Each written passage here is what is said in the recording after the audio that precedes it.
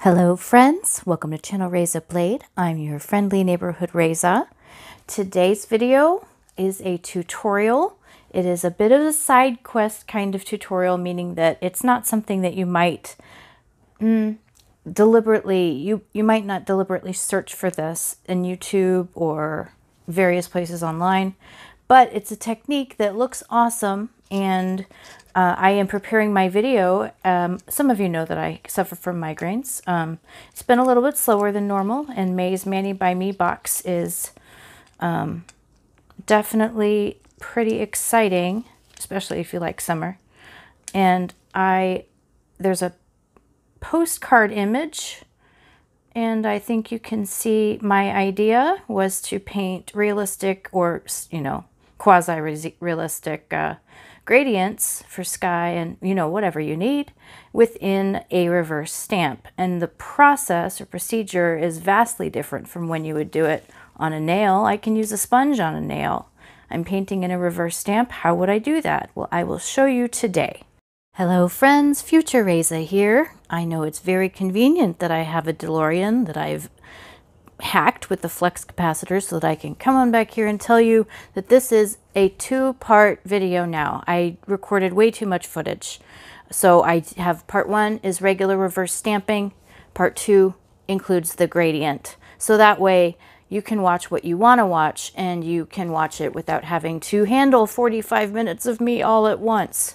So of course this was bigger than I expected, but two parts. So this part one, definitely this is the part to watch if you're interested in how I do my reverse stamping. Enjoy!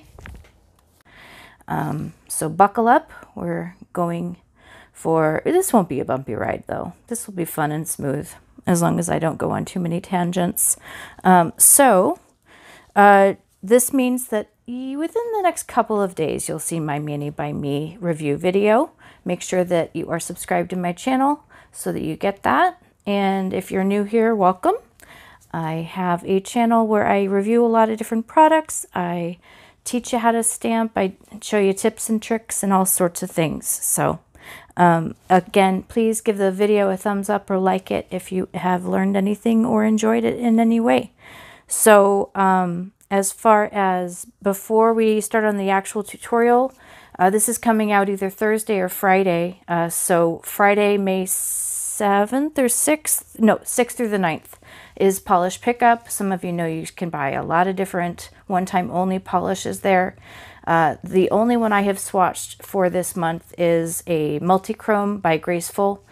Some of you will have already seen my one Mani that I did, but it is gorgeous. It goes from purple to pink to, well, you can kind of see the gold.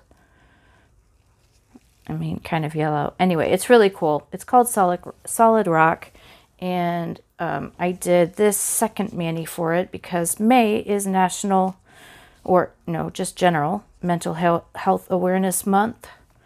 So I used some Maniology plates and threw together a take space for yourself, be kind to yourself little Mani here on this with this gorgeous polish. So I will have the polish pickup link in the description for this video, as well as any other products that I mentioned very specifically. I gathered already together. You don't have to use stamping polishes as far as what you will need as far as products for this to do what I depict in my tutorial. You want to get a gradient together for whatever you're coloring in. For me, it's skies. Here's a nice blue day. I looked through all my stamping polishes. Like I said, you don't have to use a stamping polish for this. Whatever you color within a reverse stamp, you don't have to use. You can even use acrylic paint if you like. And then this is the other sky that we're going to create. Technically, it can be called ombre if it's within the same color family like this. This is an ombre, but just generally all those colors that you're blending together into one fell swoop, that would be a gradient. So all ombres are gradients, but only some ombres, flip it, but only some gradients are ombres. All right, so that is Solid Rock. Very awesome. I'm going to start by starting as I would start a reverse stamp. So here we go, 4 minutes in, and I'm finally starting. I'm going to go ahead and try this stamp here. This comes in the Mani by Me box. I haven't tried it out yet. I have a few like it. I actually wanted to compare it directly to this one I got from AliExpress. I did not want just any old Galaxy stamper, so I got the kind you could see through, because that was the big issue with the pretty Galaxy heads before, is, okay, I don't really want to buy any more stampers that I can't reverse stamp with. Like, that's my deal. And see-through has been the standard for so long that, I mean, why would, if you have to, sure, but if you don't have to, why stamp with anything that's not see-through? I'm going to go ahead and get some. All right, the first thing we're going to stamp is, I want a little background for my Polaroids, for the Polaroids. So I'm going to go ahead and grab some purple polish. This is Color Alikes I Can Save Myself. This is kind of like one of the streams I do, I guess, essentially, except that I have a specific procedure that I already have in mind to teach you about how to make gradients within your reverse stamps. All right, I waited a bit too long, if you can see, to grab this, but these are just for demo. So really, no need to be too perfectionist today. Then grab some acetone. And then another purple. So before I make my, I mean, you can do this while your reverse stamp to kind of save time. You can do this while your reverse stamp is, what's the word? Heads up, this just fell off, and I wouldn't want anybody to have acetone anywhere on their workstation and that to happen with theirs. So maybe use it before you actually use it to see if this falls off, and put it aside so that it can be safe. Anyway, so, but I did distract myself from whatever I was saying. Anyway, these are just designs to kind of make it look like a cooler. I like to have a background, even when I am doing something really big as far as reverse stamping. I mean, if you have a smaller nail, like a regular square, a sport length square, this will take up your whole nail. And so you won't need to do this bit with all the backgrounds and stuff.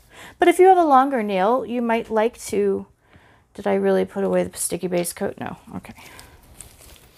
So I'm trying out today, I'm trying to use some more of Maniology's sticky base coat. Let's do the purple and the yellow. I don't know if you are familiar with color theory or have seen my video on color theory, and I do have one. It discusses that purple and yellow are complementary colors, which means they're directly across the color wheel from one another. And that means that things that are purple will stand out really nicely on yellow. It looks really cool, right? Or at least that's what I think. I always do this. I paint too many little models for the example nails. I would like some sort of a top coat, even if it's a stinky one. All right, we've got a Maniology water-based top coat here.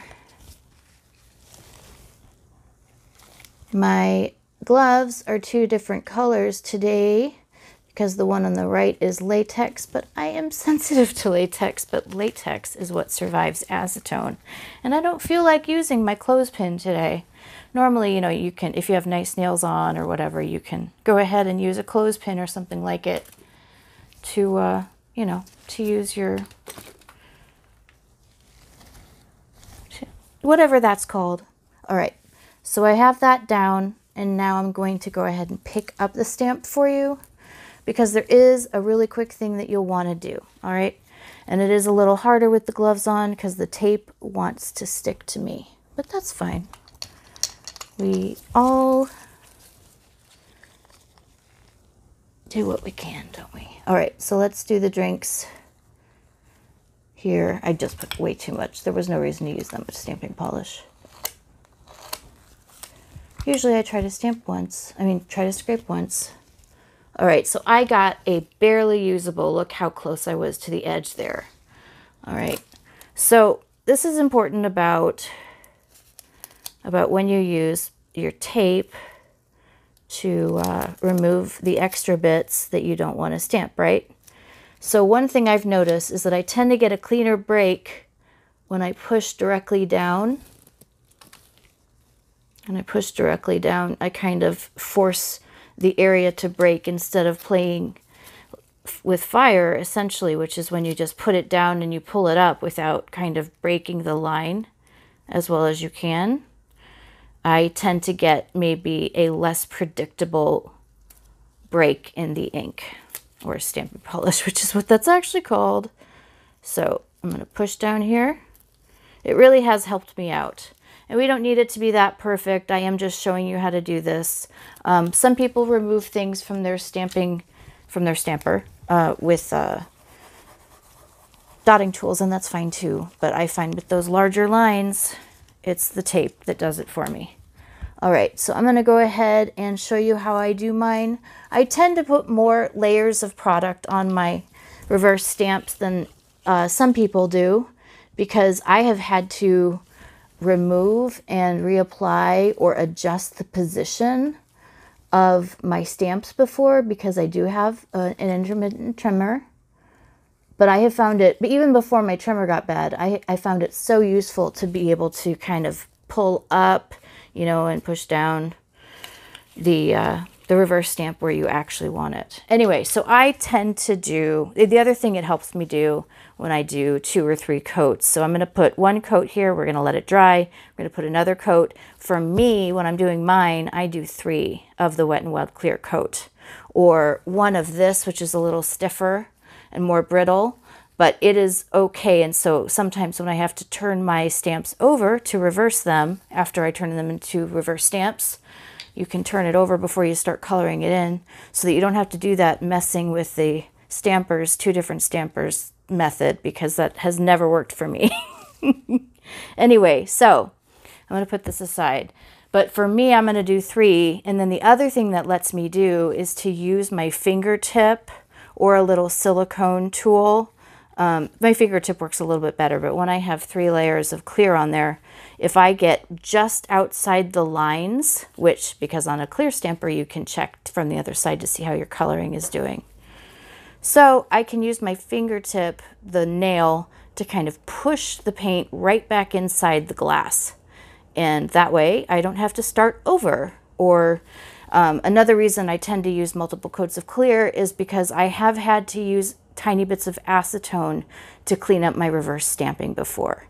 There is somebody, at least a few people I think, on the Maniology group who call reverse stamping high stakes coloring book, or high stakes coloring. I get it. And I do tend to mess a lot of stuff up, which is why I tend to take my precautions. So we're going to color little bits of this design. Actually, I started on this one, so I'll continue on this one. We're going to color in the bits of the design so this is basically a whole tutorial that does include reverse stamping. But, well, I didn't want to make this white because, well, I'll just mix something really quick here. So I'm going to put a little bit of white here. It's a glittery white or pearlescent. And then I'm going to put just a little bit of yellow in there. And this is just a 2-liter. Now, normally I wouldn't work on top of dried nail polish because it will change the color of this white. But I'm mixing it with yellow anyway. So, but that is a note: when you're mixing your own colors, don't necessarily work on top of old dried nail polish. So I'm just filling all of this in. I don't have to be too careful. If I were applying a color like dark gray or black or red or something, I would have covered this blue with white to maintain the purity of the color from the other side. Because something that you can do, and this will help you in times that you make a mistake, If you paint an area too light, like let's say I use this light yellow, and then I look at the stamp from the other side and I find that the two are essentially indistinguishable, that the stamp and the polish blend together, and you're like, oh, I needed to do a darker color than that. You know what you can do? You can put the dark brown or gray or whatever it is you need to pull around that imaginary yellow color that's blending in. You just put it with a darker color, the way we put it with white to show up over bright colors. I don't know if you know that I back the reverse stamp in white, but I do. Anyway, so if you make your stamping reverse painting, my words are not coming tonight, sorry. Anyway, so if you paint a too light color, you can always go over it with a very dark color and see if it helps before you throw it away or before you start over. All right, so that's everything I really need to do. I could fill in the very corner of that black, but I don't actually care. And I don't know that I would care if I were wearing this mani either. The next thing I'm gonna do, just in case I make a mistake while I'm painting, because it does happen, you don't have to do things in the order that I do them, but I am gonna go ahead and pre-back this whole area down here with white and color in the bottom of the Polaroid.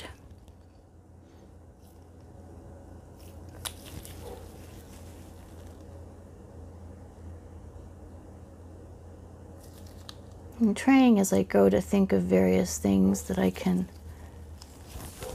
I might have to fudge that. Sorry, I had to check through the other side, but through the lens, I wasn't seeing anything that I needed to see. So some of you have said that you wouldn't mind watching me paint. Do fast forward if this isn't fun. I'm going to get to the gradient part soon. In fact, I will timestamp this so that you can see when I actually start the gradient. So normally, I have to tell you, if I notice that I have to color in a larger area, I will change brushes. I have over 40 fine detail painting brushes just in front of me over here. So I have literally no reason not to be using the supplies that I actually have. Sometimes I will just mildly plop a little bit from the wand directly onto the reverse stamp. But I have to tell you, I have messed that up wickedly before. And so I tend to be a little bit more careful now. Your mileage may vary, as they say. Okay, so I am not today, because I did this yesterday and it didn't turn out to be necessary. I'm not going to color in the pineapple or the flowers over here. I'm just going to create this gradient for you. And then after I do this gradient for you, I'm going to go ahead, after I do this gradient for you, I'm going to go ahead and fast forward on this stamp and do the reverse stamping on my own, and then come back to do the gradient for you. Now that we've been chatting a while, I can put the rest of the clear coat on my, where's my Wet n Wild clear coat? Here we go. Just so that I complete. If you haven't seen one of my videos before where I reverse stamp this way, that gives you the kind of procedure that I use. Friends, that concludes part 1 of my video. This has just been the reverse stamping part. Part 2 is using a gradient within a reverse stamp. Thank you. Don't forget to like this, subscribe, leave a comment. I live for those. Thank you so much for joining me today. See you in part 2.